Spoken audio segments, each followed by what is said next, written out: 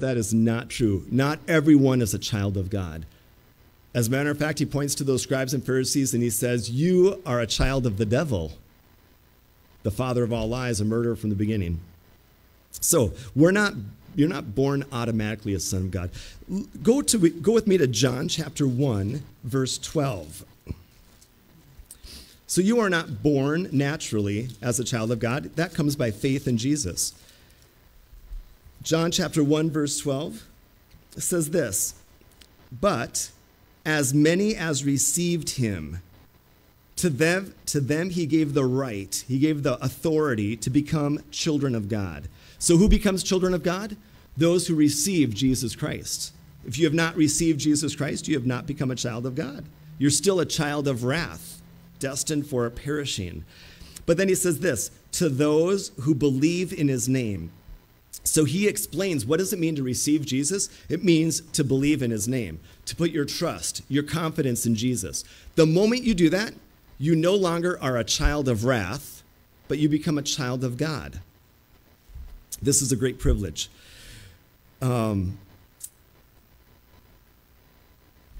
go back to Romans chapter 8, verse 14. For as many as are led by the Spirit of God, these are sons of God. And look at verse 15 with me. For you did not receive the spirit of bondage, again to fear, but here's what you did receive. You received in the past, at your moment of salvation, the spirit of adoption. So let's talk about this new relationship, how you become a child of God, a son of God.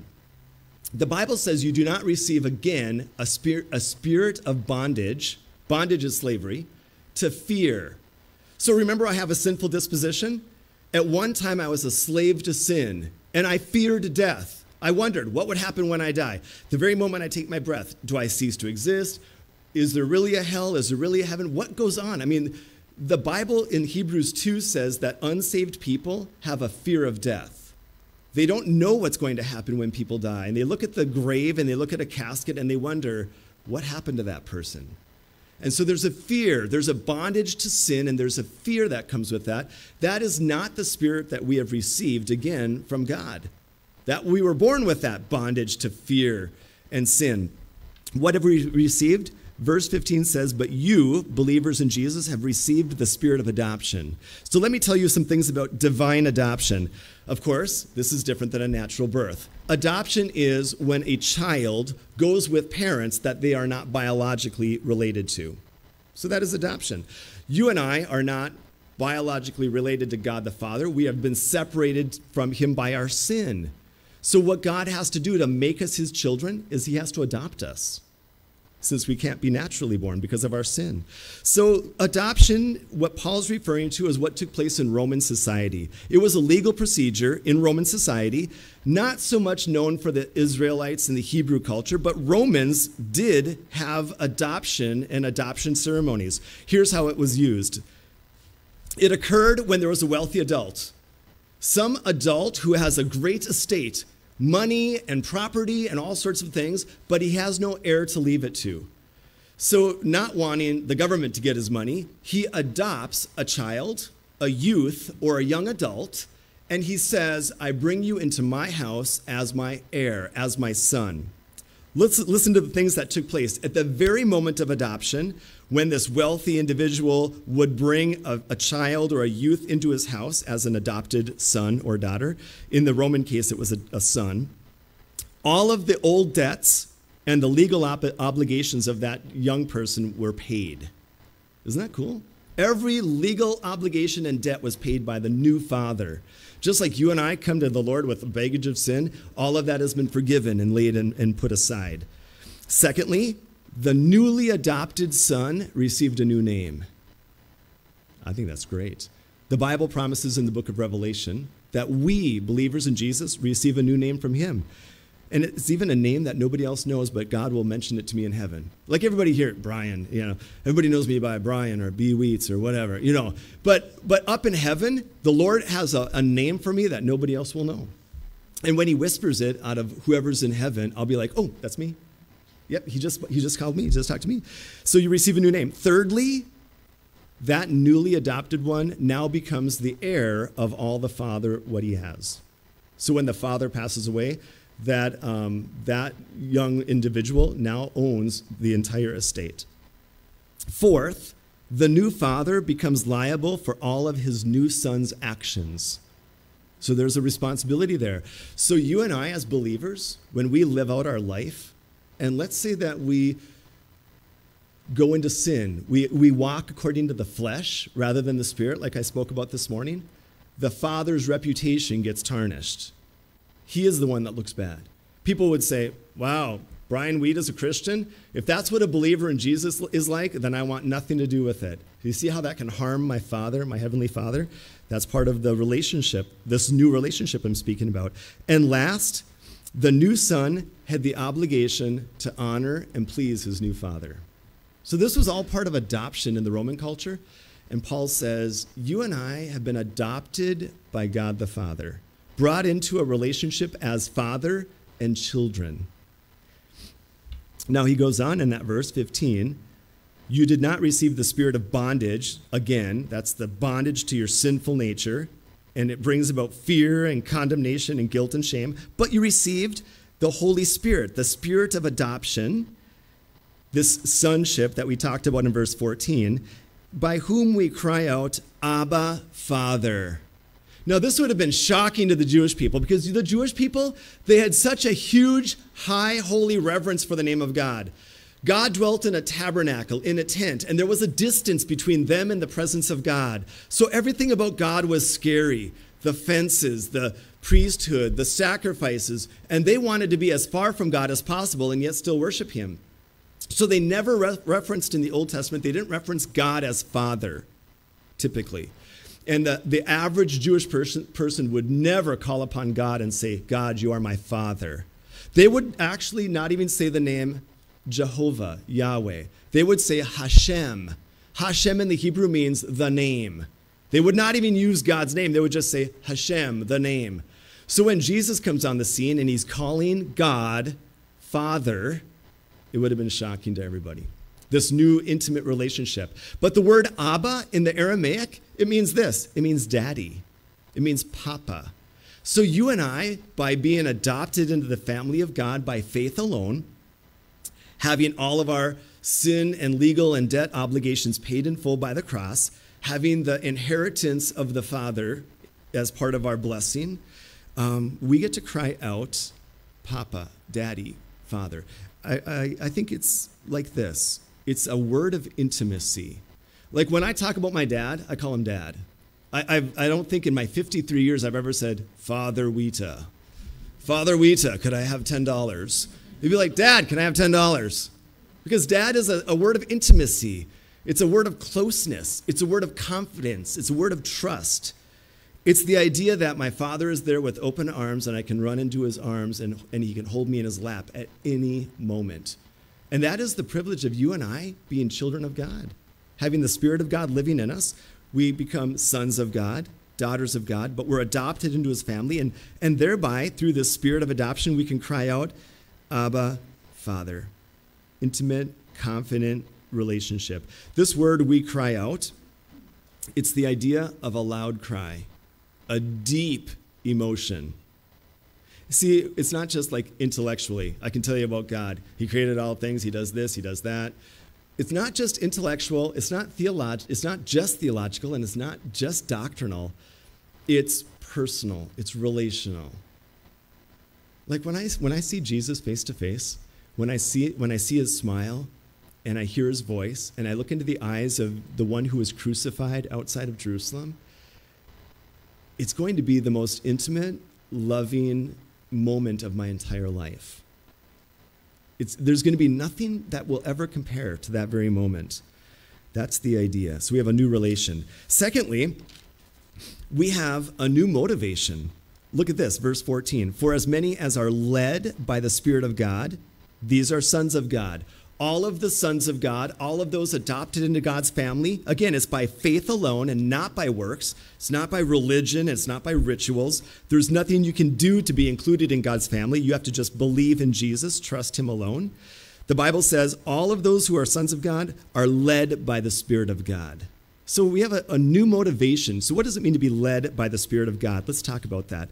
Well, first of all, we know the Spirit of God is the comforter. He is the helper. He is my guide. He is my teacher. So I have the greatest guide, the greatest comforter, the greatest teacher ever living inside me. Now, I hear a lot of people say this: I'm a driven person. I'm driven at work, and I'm a purpose-driven whatever, the purpose-driven church, the purpose-driven life.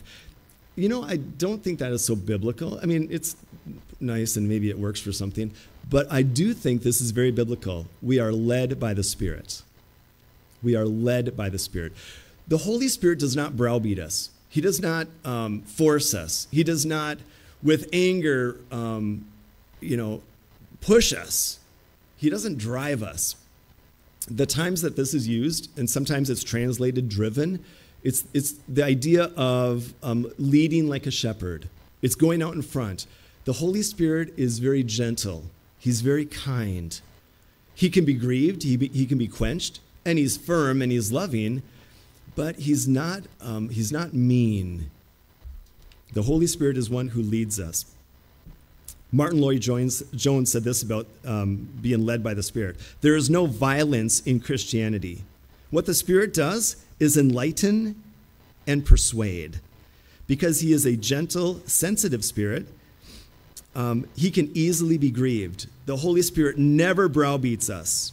The impulse can be strong, but there is no driving. There is no compulsion in our God. So we want to be led by the Spirit. You know what I hear all the time? I hear things like this, not from people around here, but like when I'm with others, they'll be like, oh, I feel led by the Spirit to do such and such. I'm like, really? How does that work? Well, I just feel the Spirit's leading in this way. And it's always something that's fun and enjoyable. But the Holy Spirit doesn't seem to lead them into suffering and bad things, but always into good and glorious things. It's almost like the Holy Spirit's leading is a special feeling I get where it's like, ooh, yeah, that's exciting. That must be the Holy Spirit's leading. I don't think that's biblical. I don't think the Holy Spirit is leading us like he's giving us guidance on who we're going to marry, where we're going to live. Should I get a new job? Where should I sit in church? Well, I feel the Holy Spirit's guidance to sit there, that type of thing. I don't think that's the direction that we're talking here. Let me explain why. Look at the key word of verse 14. For, the very first word. For, as many as are led by the Spirit of God. For. You know what the word for means? Because. The word because means we better know what's coming in the previous verse. Look at the previous verse. For if you live according to the flesh, you will die. But if by the Spirit you put to death the deeds of the body, you will live. So you have two options. Number one, if you live according to the flesh, you set your mind on sin of this world, the pleasures of this world. As you saw this morning, it means God will chasten you as a believer. You don't lose your salvation, but there's a premature physical death that is in line for you if you continue. So if you live according to the flesh, that's your one option. But if you live according to the Spirit, that's another option. But if you live according to the Spirit, you will what? Put to death the misdeeds, the sin of the body. For as many as are led by the Spirit. So here's what I believe the leading of the Spirit is. The leading of the Spirit is the influence and power that the Spirit gives me to say no to sin. To actually put to death the members of my body that want to sin. That is the Spirit's leading. He's not like guiding me with emotions and feelings like, oh, you're feeling happy, you better do it. Oh, you're not feeling happy, you better not do it. That is so untrustworthy. What the Holy Spirit is doing is he's convicting me and giving me power to say no to sin and yes to the things of God. Now let me prove that to you. Hold your place there. Go to Galatians 5 quickly. Galatians 5.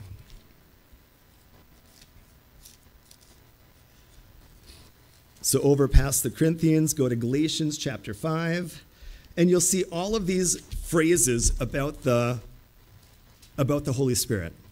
Galatians chapter 5, verse 16.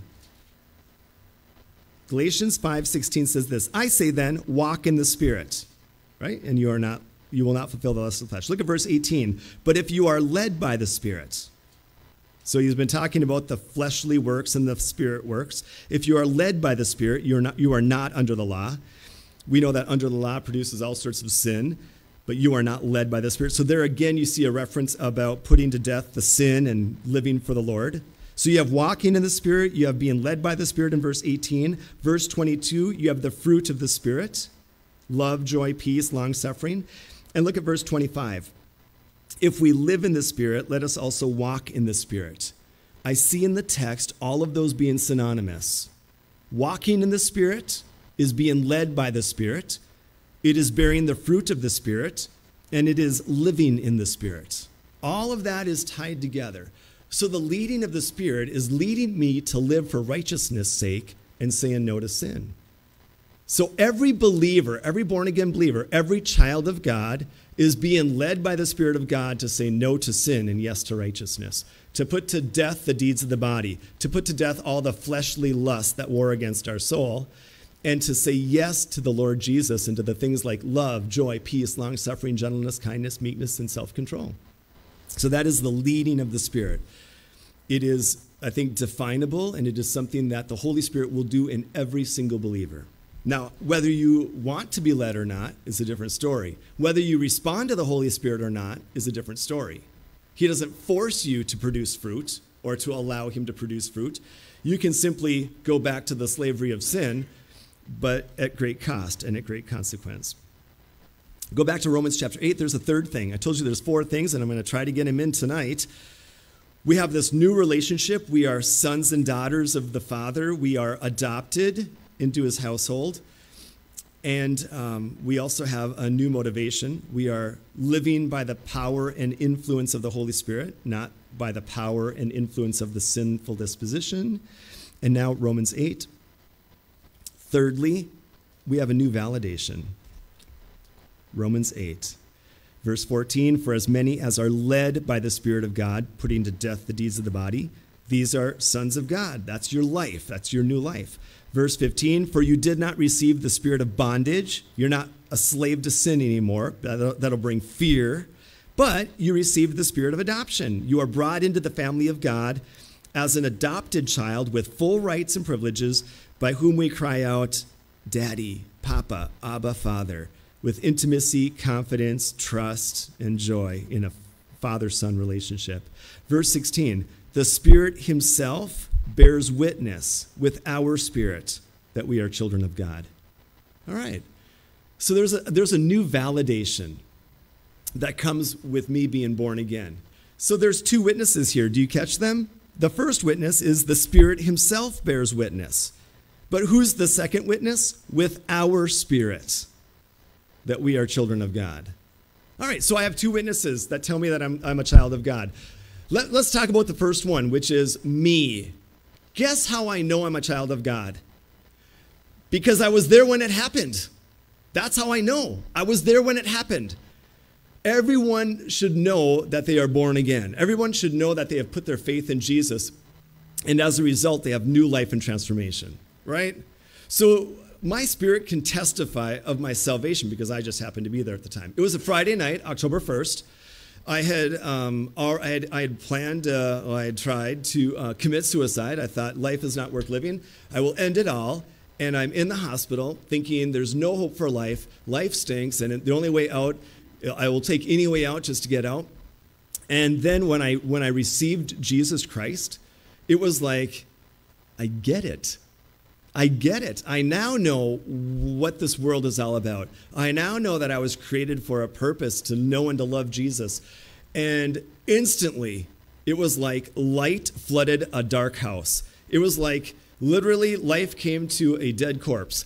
And I was like, I get it. I know why Jesus came. He came for me. He died in my place. He paid for my sin. And he is giving me new life, and he wants to live with me forever. So who cares what goes on in this world? And who cares who's against me? I have the Lord. And I was a witness to that, just so you know. But I was 26 at the time. Some people that are young don't necessarily remember that, but you should have a witness of yourself. But then it says in verse 16, the Spirit himself bears witness with my spirit. So he somehow is also a witness that can stand up. Now, check this out. In an adoption in the Roman society, you did not just go before the court system or the magistrate and adopt a child. You had to bring 7 witnesses. 7. Why? Just in case some of those witnesses died off from age or disease, there would come a day when you died and somebody would contest the will and they would contest the fortune. And they would say, this so-and-so doesn't deserve the estate. He's not a true son. And one of the witnesses or two of the witnesses would stand up and say, he is a true son. I was there. See how that would work? It would validate the whole plan of adoption. So when I was born again, I was there and I can testify that it actually happened. But the Holy Spirit stands with me and says to the world, yes, I can agree this transformation happened in Brian's life October 1st, 1993. But my question is, how did he do it? How does he testify? Okay, you may not agree with me, but this is my view.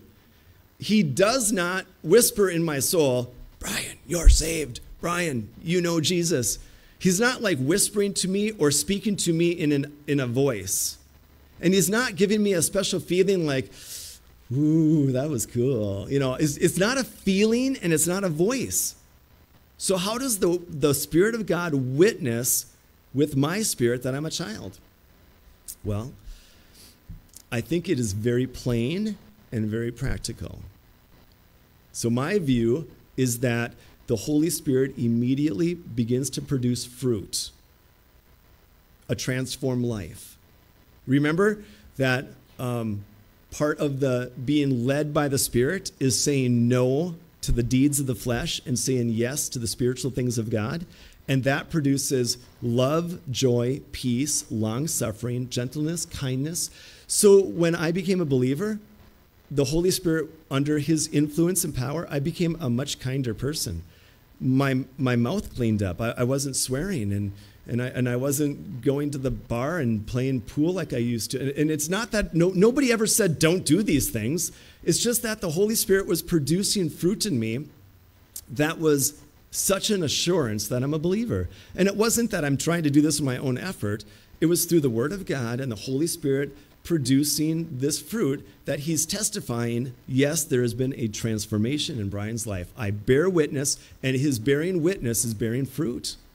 So it's not a word or a feeling. It's something I think very practical.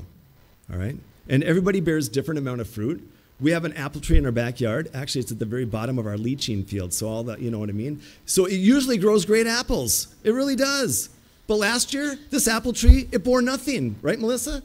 And I'm shocked. We've lived there 20-some years, and every year we have tons of apples. Last year, no apples. And this year, maybe 6 or 7 blossoms have already come and gone. No apples this year either. And so some believers, even though they are led by the Spirit as the Son of God, yet they're just not producing the fruit that they ought to be producing. They're living under the bondage of sin again and all of that. But so we could look at Galatians 5, how that provides assurance. And he validates my adoption through his work in my life. And his work is bearing fruit. It's a very practical thing. And then lastly, let's look at the last thing, Romans 8, verse 17. And since you're children of God, then heirs. And here's really where I don't want to lag on this. I want to be clear about this as well. And if children, then heirs. Part of the adoption, heirs of God and joint heirs with Christ. If indeed we suffer with him, that we may also be glorified together. So we have a new compensation. You know what I would have gotten if I'd stayed in Adam? If I had died back in 1993, as I tried, if I had died, guess where I'd be right now? I'd be in torment. I'd be in flames. I'd be wanting one drop of water from my tongue, and that would have been how many years ago? 28, 29 years ago or whatever? 28 years ago. For 28 years, I'd be in torment wanting one drop of water. And I would not be satisfied. I would not be content for those 28 past years, nor all eternity in the future. That would be my compensation. But when I switched and I put my faith in Jesus, the new compensation is a joint heir with Christ. But the first part, we become heirs of God. All right, let me tell you a quick story. Can I tell you a quick story? Are you guys up for that? I don't want to lose you here because I know sitting still for a while can be difficult. But listen to this. Back in Genesis, there was a battle in a valley 5 kings, 5 major kings got together against Abraham and his 300 some servants. Right? Who's going to win? Well, Abraham wins because God's on Abraham's side. Abraham's on God's side. So Abraham wins against the 5 kings of the valley. And now he's got plunder and booty and all sorts of treasures. Like he is the wealthiest man in the world. He finishes, he wins. And the king of Sodom comes to Abraham and says, Abraham, take whatever you want. I mean, it's all yours. You won it, fair and square. And Abraham said, what? He said, I will take nothing from you. I don't want anybody ever saying that I received anything from these kings. So he said, I will not even receive a shoelace from you. I will accept no reward. Now, he walks away with nothing. Now, what's Abraham thinking? Abraham's thinking, oh, what did I do? I just threw a fortune away. I have nothing. Can you imagine this feeling? In Genesis 15, that night, God appears to Abram. And do you know what he says? Fear not, Abram. Don't be afraid. You just threw away a fortune? Don't be afraid. Why? For I am your shield and your exceedingly great reward. Do you know what Abraham got in that deal? The Lord. You know what his inheritance was? Not the riches of Sodom and Gomorrah, not the tents and the dishes and the food and the wealth and the weapons and the horses and the camels and the jewels. That's not what he got. He gave it all up. His inheritance was the Lord. God said, I will be your exceedingly great reward. Listen to this text in Psalm 73. I'm going to just read it to you. It's such a great one. This is the attitude, I think, of Romans 8. Nevertheless, the writer says, I am continually with you. You, God, hold me by my right hand. You will guide me with your counsel. That's like the Holy Spirit. And afterward, receive me to glory. Whom have I in heaven but you? There is none upon earth that I desire besides you. My flesh and my heart fail, but God is the strength of my heart and my portion, my inheritance forever. What's his inheritance? The Lord. So my inheritance, when I'm a joint, it says this in Romans 8, verse 17. It says that I am an heir of God. My inheritance is of God, and I'm a joint heir with Christ. But I'm an heir of God. It's not that I get things, it's that I get God. He is my portion. And if I have the Lord, then I don't need anything else. Anything else that I get is like, that's no problem. Who cares about that? I've got the Lord. He is my inheritance. He is my portion forever and ever. And I think we get so man-centered that we think, I want a big mansion in heaven. And I want to have a big oak tree, and I want my house to be on the corner, and I want to put it by a river. And then, Lord, I want a big table in the dining room for entertaining, and I want a swing set, and I want, and it's like, that's my inheritance. But I think the inheritance is we have the Lord. There's nothing greater. So let's go back as we look at Romans 8 to conclude. Look at what we receive. And if, or since we're children, then heirs. We are heirs. We have a reward coming. Heirs of God and joint heirs with Christ. There's a text, we don't have time to go there, but in 1 Corinthians 15, where it says, all things are subject to Christ, and then Christ is going to turn everything over to God, so that in God, God is all in all. Remember that text in 1 Corinthians 15? It means in God, everything for everyone is in God. He is the summation of our reward. He is everything to us. He is our all in all. Well, the end of the text, verse 17 says this, if indeed we suffer with him, that we may also be glorified together. So there's 2 parts to our life. Suffering, that's what we're doing right now. That's your journey on earth. It's characterized by suffering. Nothing too easy about this life on earth. The second part, glory to follow. And in 2 Corinthians 4, there's a scale. our light affliction, like no matter what we go through, for Paul, it was tremendous trials, tremendous sufferings. He calls it light affliction. For your light affliction is preparing for yourself in incomparable weight of glory.